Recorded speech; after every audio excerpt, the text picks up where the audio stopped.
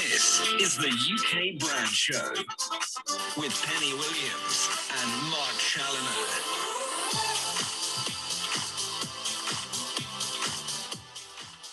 Well, good morning, good afternoon, good evening, wherever you are in the world. Hi, Pen. Hi, Mark. How you doing? I'm all right, thank you. Very good indeed.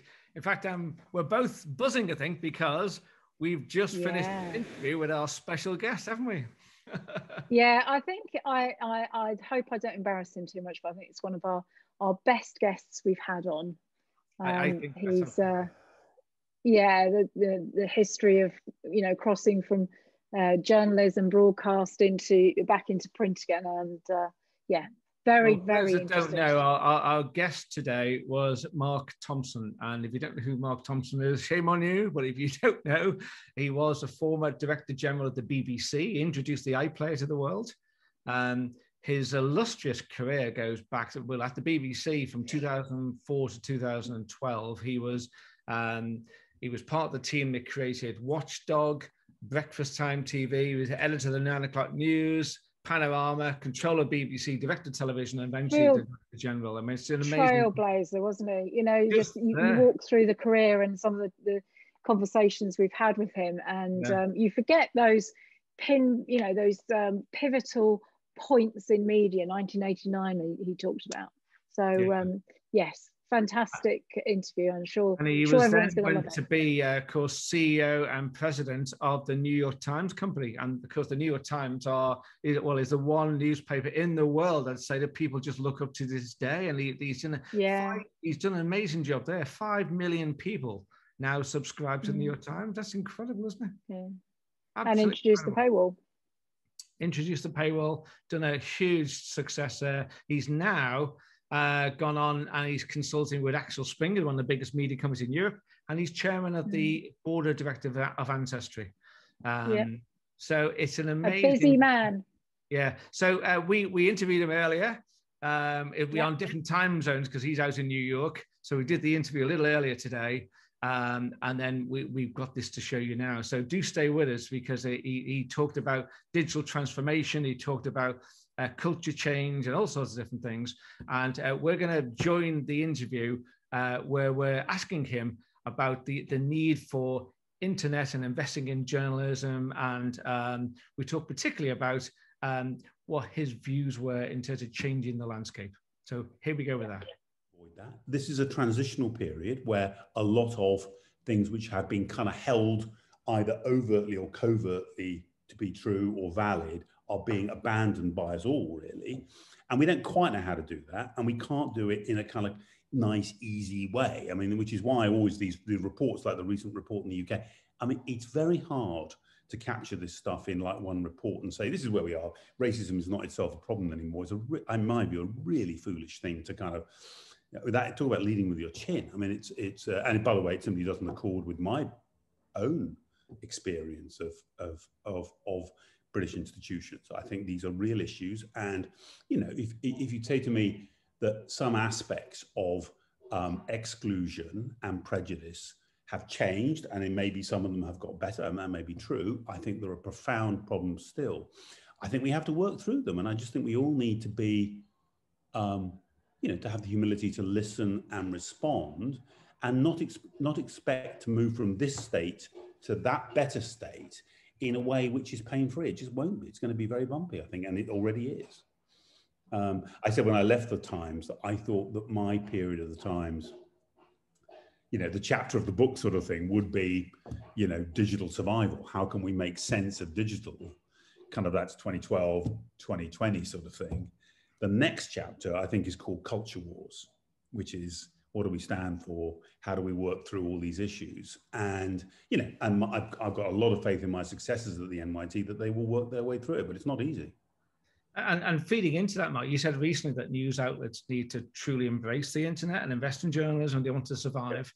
Yeah. And does that same philosophy of investing in digital apply to all companies, big and small, today? Do you think? I mean, what would you say to anyone watching or listening? And I do. Particularly SMEs, I'm thinking.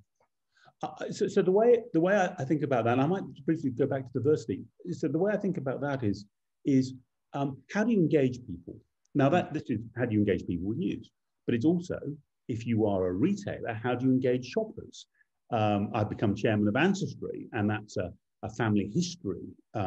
If you become a subscriber to Ancestry, you can, they've got immense numbers of records around the world, genealogical records, births, marriages and deaths, and much, much more you get to, and the app helps you find your own story, your and your family story through these records.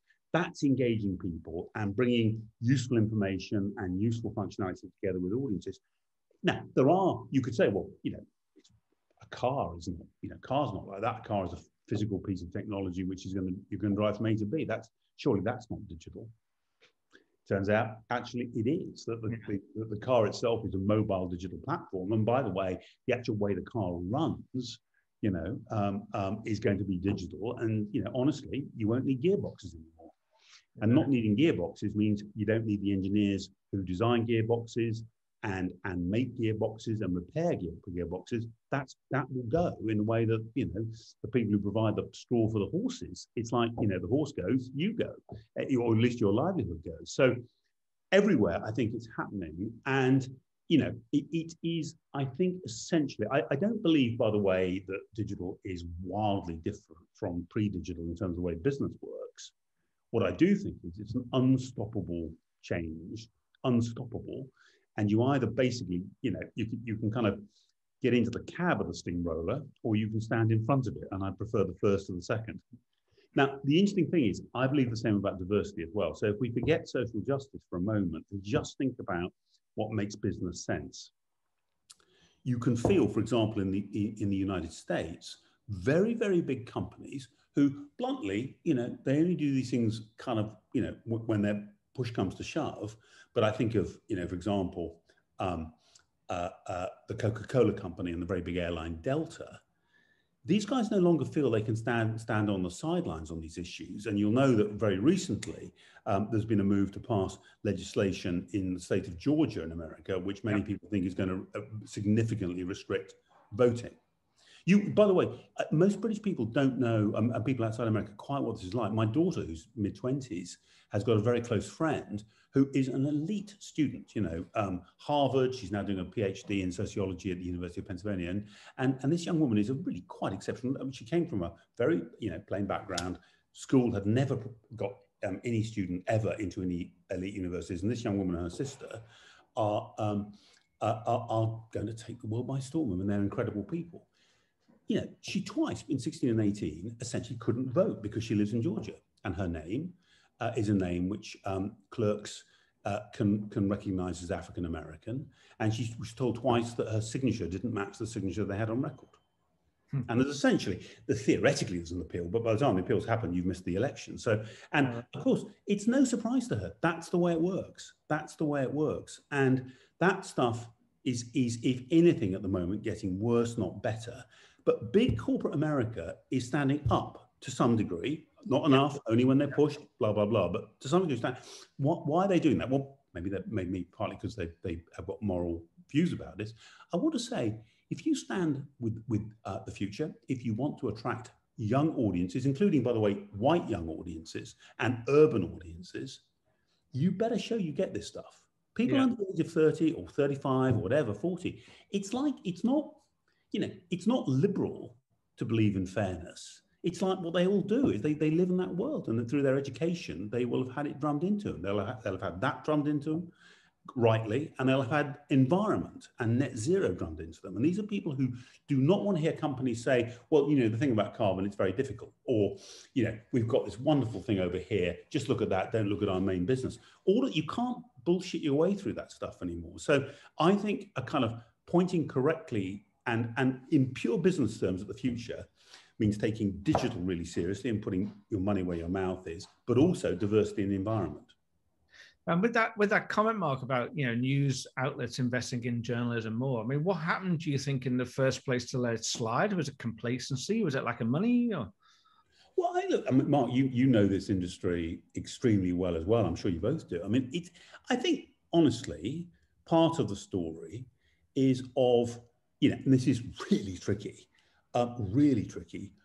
great high margin businesses which have made money, honestly, without too much effort for decades. I mean, there was a kind of like 100-year period where the bottleneck, the big TV companies everywhere and the newspapers had, if you were the big Boston newspaper, Boston Globe, every retailer in Boston and people, with job ads and apartment ads, they came to you. You could charge top dollar for classified ads and all the rest of it. And the same would be true of the relatively small number of Boston affiliates, but local Boston stations. They all coined it. They all made a fortune.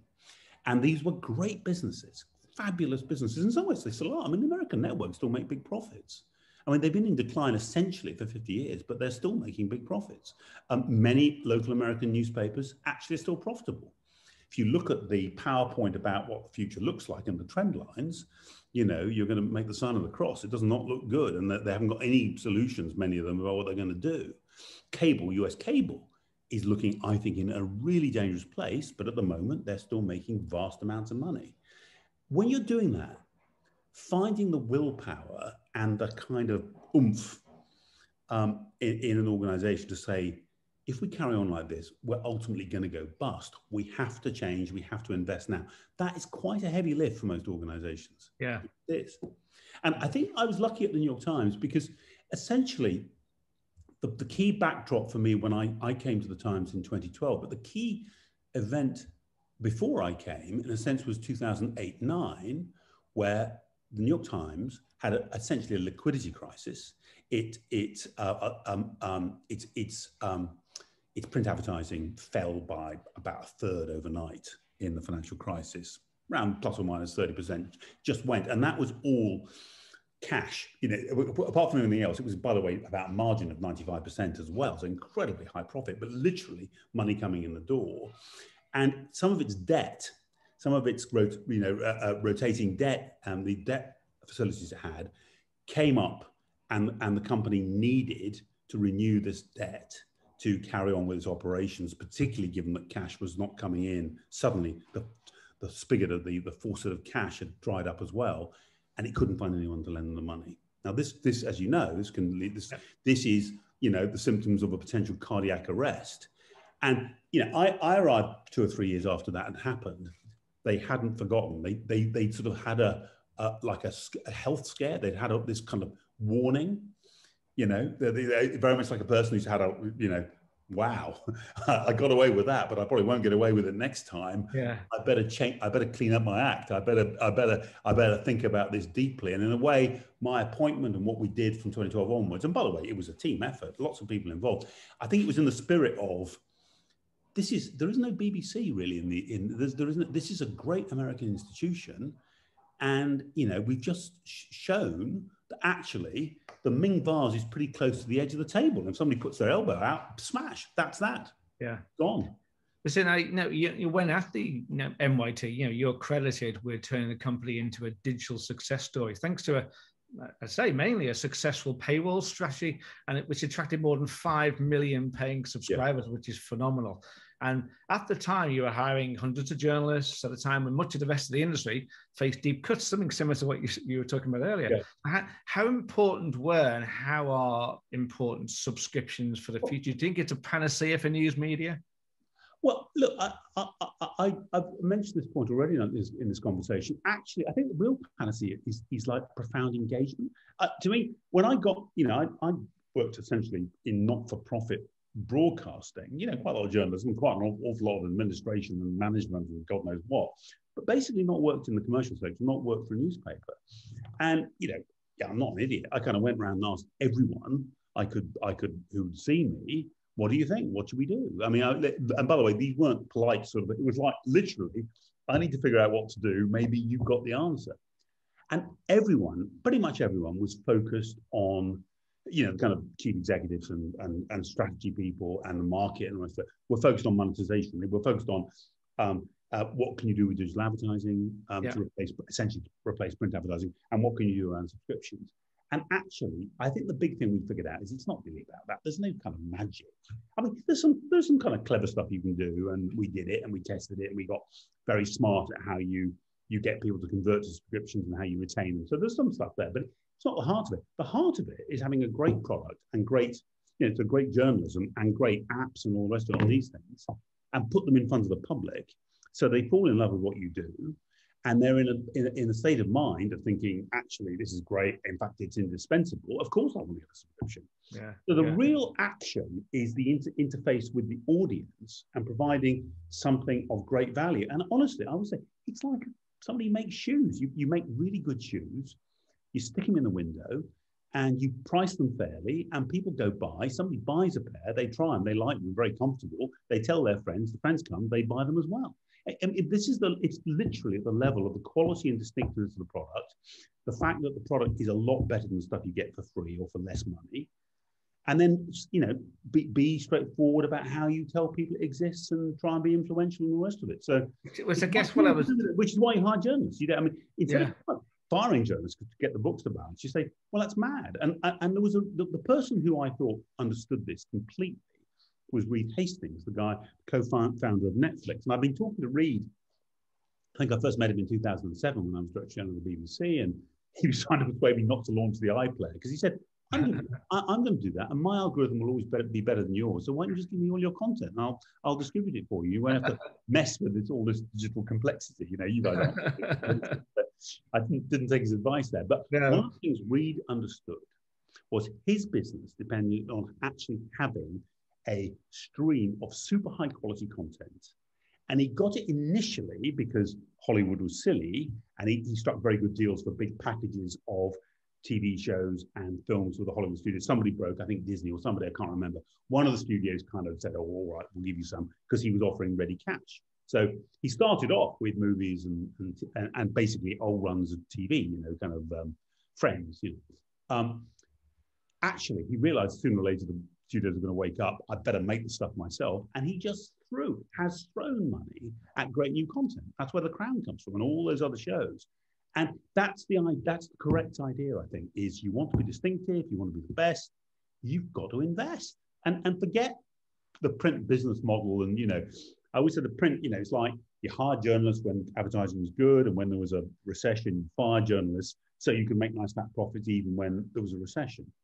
And your shareholders and your owner will be very happy with you. That doesn't work when you're talking about a complete change in the entire industry. It just doesn't work. So along with the sort of digital successes that you've had and others have had, and with the sort of acceleration of the pandemic and how people have moved online, do you think we will see the end of print anytime soon? Oh yeah, I think so. I mean, we don't know, and I don't want it. I personally like print newspapers and particularly print magazines, and so but I'm a 63-year-old white guy who's obsessed with media, so of course I would. But the what happens is the economics of print probably go on deteriorating, and if you think of it at the margin, the kind of marginal copy, the marginal subscriber, let's imagine the Times, and it's some part of the southern United States, and your costs are okay because you're piggybacking on a local newspaper. That local newspaper goes bust. Suddenly you need to find someone to print it yourself, and actually to pay for trucks yourself. You can't just stick it on the trucks for the other newspaper. You've got to find your own trucks, and so they've got to deliver between 5:30 and 7 o'clock in the morning. So you can't give it to UPS sort of thing. You've got to do your own distribution. The unit cost of that becomes expensive, and meanwhile your own print advertising super high margin is declining. So profitability, the kind of net cash sort of contribution margin from print begins to get squeezed towards break even. And there comes a point where you're actually having to spend money to print newspapers. And so why would you bother? If you've managed to build your digital business into a business with really good operating margin and really good profitability, and you've scaled it so it's much bigger than your print business ever was, why not just back that horse? Even the New York Times still has 1 million people nearly reading it in print, Mark. And it's fantastic. And by the way, the longer Times can keep those, and they're very valued. Traditional, mainly older, but not all older, but significantly older. They're going to live longer than any previous generation have lived. And I think for as long as the Times can serve them with sane economics, it should do that. Yeah. I sometimes speculate about whether in the end you can give them a bit like a fancy coffee machine service. Eventually you can give them a home printer. which is adapted. So you send them ink and paper once in a while, so they can actually print their own. I mean, so, you know, if you want to do that, if you want the physical paper, you find a technology so somebody can keep it under the stairs, and, you know, a bit like a goblin tea's made. You know, you're going to at 7 o'clock in the morning, you wake up, and there's your paper. I mean, because the idea of the old industrial model of a great big printing plant and a fleet of trucks and, you know, hundreds of tons of newsprint. I mean, it's, you know, just think on the basis of the environment, it is an insanely wonderful. Yeah. I remember walking around the Broxbourne News's operation there, and it was just as far as the eye could see, it was print presses. I mean, if you went to College Point here near LaGuardia Airport, which is where we put our printing. I mean, by the way, it's a completely, essentially automated digital, or almost entirely automated digital process. It's an incredible process, and it's incredibly good. And by the way, we're now, the moment, this is what happens in late stage industrial economics, we're essentially, the Times is pretty much printing every other newspaper that's printed in New York, and that we are the home trucks, which is good for the other guys, because our trucks will be going as long as anyone's probably in the Western world, I think. But, you know, ultimately, pretty much every newspaper that was printed in New York, in what were originally probably a dozen newspaper printing plants, will be printed in that one plant, and they'll all go on the same trucks. Yeah. So that's a good, intelligent way of exploiting the fixed cost resources you've got to maintain profitability for as long as you can. But in the end, it's a fighting retreat, and sooner or later, the economics, I believe, and the modelling suggests sooner or later. If you want me to bet about the Times, I'd say mid-30s, mid to late 2030s, sort of thing, 35 to 2040. So plenty more to come. And by the way, that means plenty of hundreds of millions, perhaps billions of free cash flow. And the key is to use the free cash flow from that as your internal investment bank, and that's the money you use to invest in your other business, which is the one that can grow and thrive. That's the model. I think you also mentioned a quote, which is something on the lines of, you know, the future's all going to be about boldness and being brave and younger audiences and truly embracing digital, as you said. And that sounds to me like wise words for any business in any industry, big or small. And I think it's really easy for that to sound, particularly to, honestly, older people. And remember, many traditional executives are older people. And they are, many of us are older white guys who've grown up in a completely different world, honestly. I mean, you know, I started using a mobile phone probably in the early 80s on, like, you know, with a kind of massive battery of Newsnight, you know, kind of by-election coverage sort of thing. So, you know, we didn't grow up with this stuff at all, really. And to us, you know, all this stuff about younger audiences can sound like, oh God, you're going to put disco music on everything.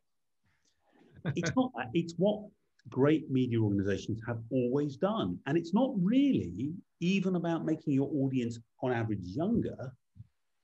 It's making sure you hold your demographics. You have to reinvent yourself just to hold your demographics.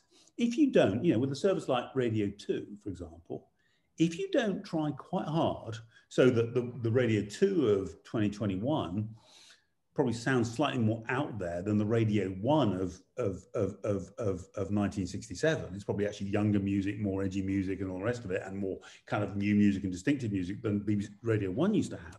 If you don't do that, the Radio 2 audience hasn't got younger, it's probably got slightly older, actually.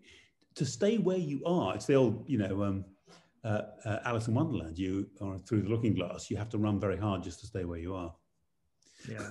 Yeah.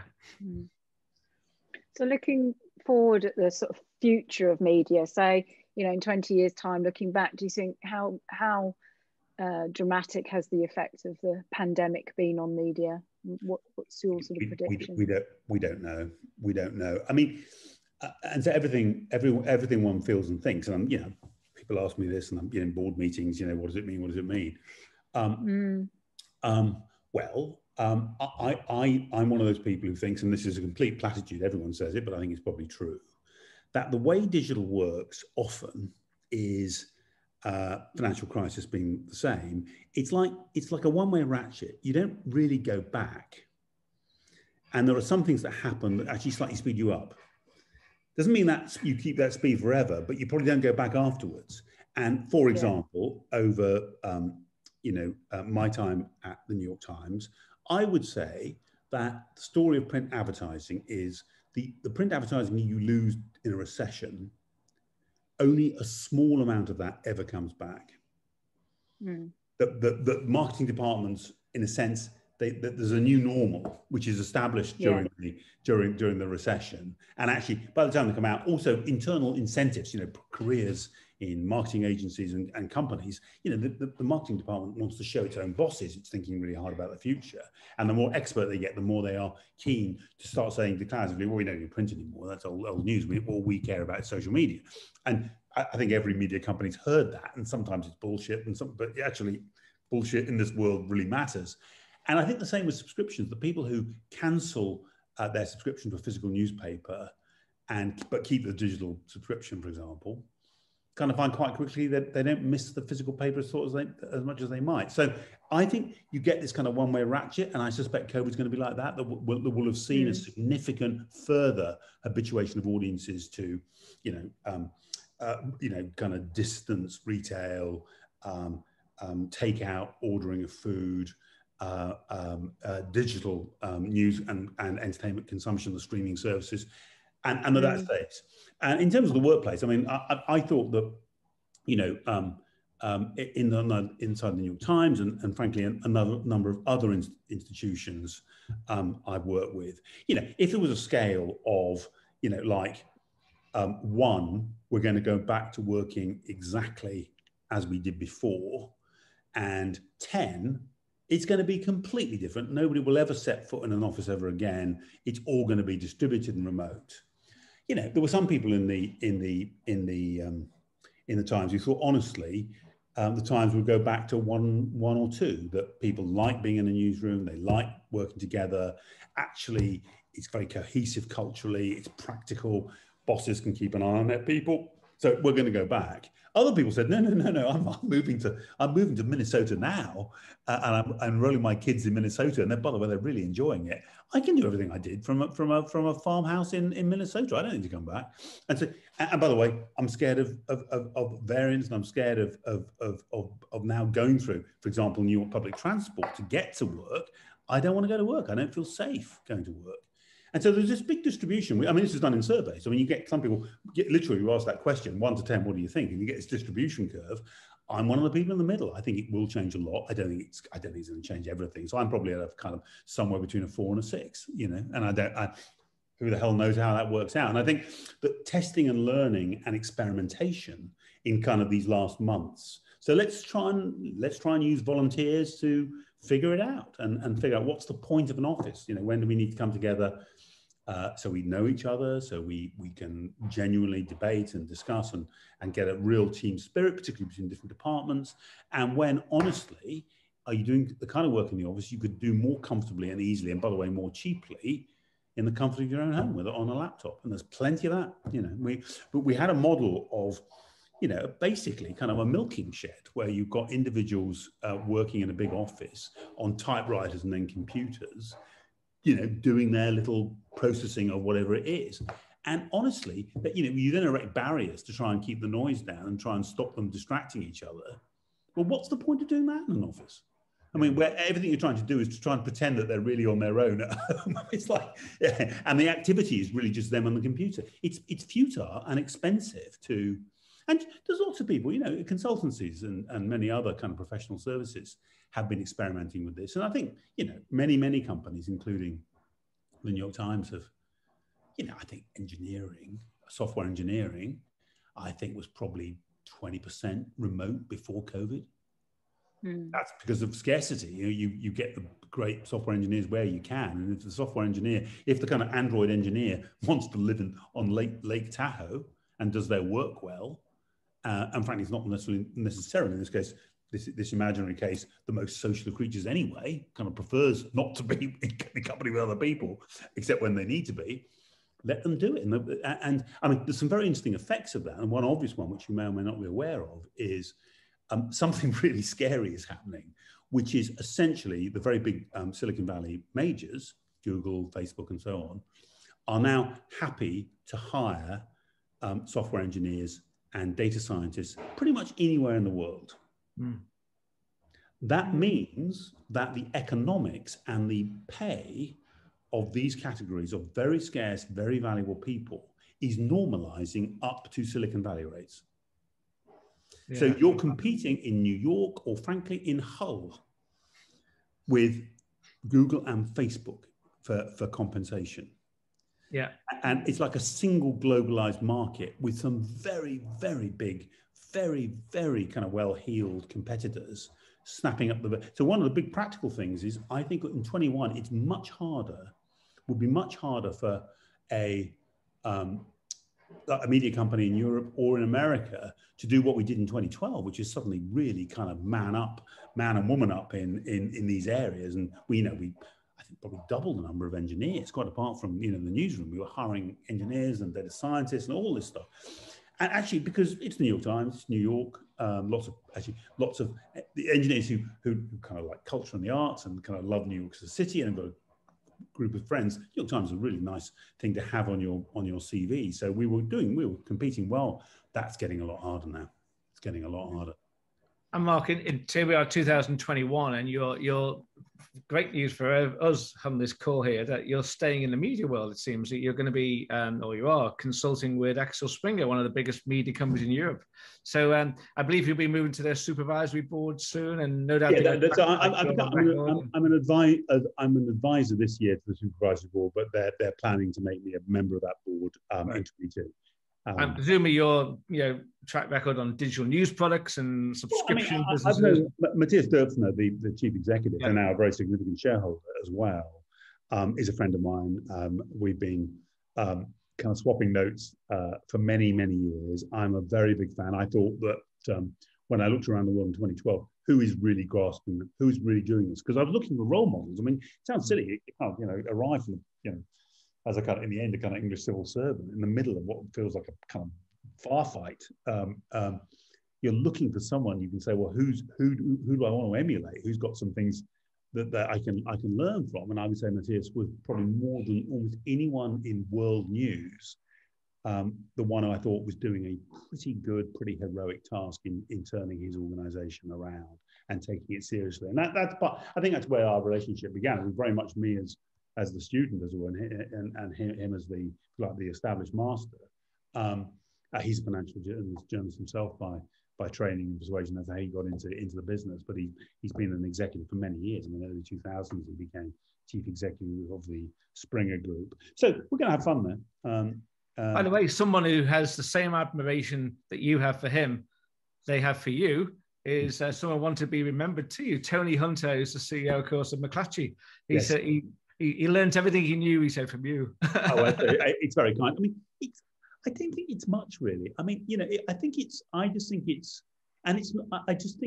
when the newspapers were being, the kind of modern newspapers were being founded. Some of them are older, I know, but, if you think in both Britain and the US of kind of 1850 to 1900 is a period where, the FT is founded, the New York Times is essentially refounded, exists in the 1850s. It's bought in 1895 by Adolf Ochs, who's the patriarch of the Ochs-Sulzberger family, who still control the Times. Yeah. It's high-minded, but it's also pretty hard-nosed. These are hard-nosed business people who want to make a profit, and they're thinking hard about how you apply quality and distinctiveness to a product which is going to attract, the more kind of Tony advertisers, and is going to capture the imagination of the movers and shakers in your city. That's what happens. Or, Financial Times, the financial world. We are going to be the journal of record for the City of London, and we're going to be the newspaper which understands economics and which can also therefore be influential with UK government and so on. That's how the FT begins. That sort of spirit, which is, work hard on your positioning, invest in content, invest in really good journalists, be serious, don't try and get the cheap buck. This is the era where in both sides of the Atlantic there's a lot of tabloid stuff going on, and these guys are doing something different. They know they are, and they believe there's a good business to be had as well as really high-minded journalism. And I think, and they were proven correct. And in a way, my kind of the part I played in BBC News in the late 80s and through the 90s was really part of that, another version of that, which is simply, make it good, make it distinctive, make people feel they won't get it unless they come to you. Yeah. And actually the audiences will come. And Ancestry, I mean, you're now chairman of the largest genealogy company in the world. How did that come about? And what are you challenging? I mean, I've got friends at Blackstone, very big, one of the very biggest private equity houses, and we were kind of noodling around whether we could do something together. And they had an opportunity to become the controlling owner of Ancestry last summer, and I've been stuck in. I mean, I'm having this experience, which many people are having, which is I've never actually physically met any of the Blackstone people who are my partners in this. I've not met physically any of the existing players at Ancestry, and I haven't met the chief executive. I and the others have just appointed and who's just started at Ancestry. So this has all been done on Zoom. It's a kind of very, actually, so far, fingers crossed, going okay. But it's just a very, very strange moment where Ancestry's main base is Utah, Salt Lake City, a suburb of Salt Lake City, with a lot of tech and all the rest of it in the Bay Area, Northern California. I'm hoping to get there in early May for a board meeting where at least some of us are going to be physically in the room, albeit distanced and vaccinated and God knows what. But that will be the first time I actually meet and kind of walk the floor and all the rest of it. So I've done town halls, I've met lots of different departments. As I say, we've appointed a new leader, a new full-time leader. I've appointed now 3 independent directors to the board. So I've been quite active in pushing forward, but it's all been done, with this technology. It's funny, it resonates. I interviewed Alma Latour at the Wall Street Journal recently, and he said the same thing. He's been in this job, it's the best part of a year now, and he said he's only met 20% of the staff. So anyway. In my case, with Ancestry, it is literally zero. It is literally zero. There's, wow. 1,000 people, literally zero.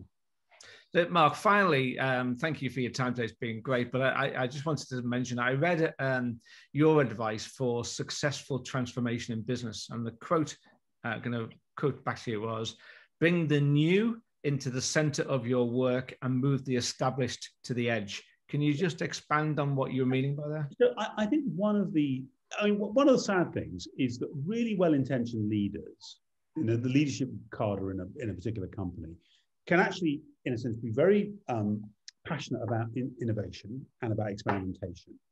But actually, the deal is they've got a core of existing operations, existing people, existing processes, and they see the experimentation and innovation happening at the periphery of, if the thing was a circle, the experiments are happening not at the core, but at the edges.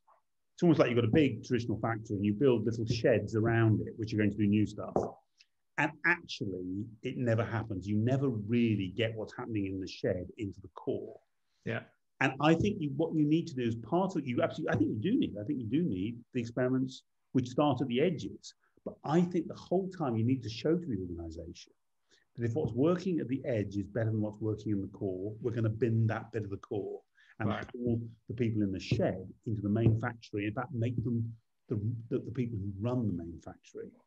And so the kind of tricks I did, and you'll know, so one of the very first structural things I did at the New York Times was I set up a print products and services division. So there's a print team. And people thought I was mad. It's the New York Times. It's a newspaper, we make a newspaper. And I said, actually, I think the company's got very deep muscle memory for that. And I think we can run our print operations with less than a fifth of the leadership. We've got a great guy. He's now the chief financial officer, Roland Caputo. Let him run it. He'll handpick a small team, literally 3 or 4 executives. They'll run. And people said to me, no, but that's the main economics. I mean, digital doesn't make any money. We've got more than $1 billion coming in from print. You're giving it this most important kind of crown jewels. I said, I trust the muscle memory. They know how to do it. They're brilliant at doing it. Just let them get on with it. And that means the rest of you are no longer working on print. You've got new jobs now. And it was actually, it sounds silly, but that was quite, when people figured it out, there was quite a big aha moment, as in, because I felt honestly, a lot of people were hiding behind how incredibly complicated the existing operations are. We're all needed. It's very difficult, and that's all. It's kind of true sometimes. Generally, it's not true, and there's quite a bit of make work and departments whose life is spent arguing with each other about something. And if you get one person to do it, they know how to do it. You just press a button and boom, it happens. And you know, automated printing, but also in the end, you can simplify the way you sell print advertising and just accept it's great. It's going to last for years. You need to invest in it sometimes, by the way, but think of it as a separate puzzle and then say, actually, the thing we're going to worry about, or most of us, 90% of the time, is not the business we've got, but the business we're going to build. And that did work. Well, you know, that's great advice for anyone in any business, I believe, Mark. So listen, thank you so much for your time today. I've got one final question for you. I know you, like myself, you've got a fondness for things red and Liverpool Football Club, maybe, and it's been a difficult season. Do you think we're going to get a Champions League space? Well, honestly, the real expert is my eldest son, who you know, yes. Caleb. Looking better, I would say, of late. Incredible bad luck. I mean, it's not all bad luck, I don't think. Yeah. Incredible bad luck with injuries and the sort of, you know, this awful business of, you know, kind of, you know, what do you want? You know, do you want a strong, you know, do you want a strong back line or do you want a strong midfield? Because you haven't got enough really good people to do both. So there isn't the right answer to that. Really. They've tried. So I would say, and I say, I'm not really an expert. I've got a very strong kind of, you know, general emotional feel, but I'm not like you, a real expert. I think it's been an extremely bumpy season. Klopp, I think he's so impressive, and in defeat and in, you know, with things slipping and sliding, still I find him incredibly impressive. And again, a role model as a leader, I think, actually. Yeah. I hope top four. Yeah, I hope top four. But what do you think? There's a possibility we might scrape through. I'm worried about the next European game though at Anfield. They're saying it's going to be a difficult game at Anfield, but there's no crowd, so that makes a big difference. And I do think, again, this is slightly sentimental, but I'm one of those people who think that of all Premiership teams, Liverpool really do get something from their crowd. And I've been there. I mean, not often, but I've been there a few times.